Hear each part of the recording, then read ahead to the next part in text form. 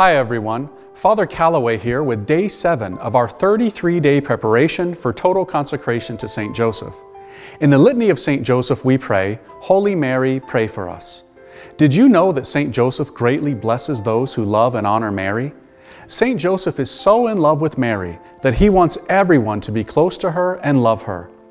This is one of the reasons why consecration to St. Joseph is something so pleasing to Jesus. Our Lord wants you to consecrate yourself to St. Joseph. St. Leonard of Port Maurice once said, "All Christians belong to St. Joseph because Jesus and Mary belong to him." My friends, let's go to St. Joseph. Get your copy of Consecration to St. Joseph, The Wonders of Our Spiritual Father at EWTNRC.com.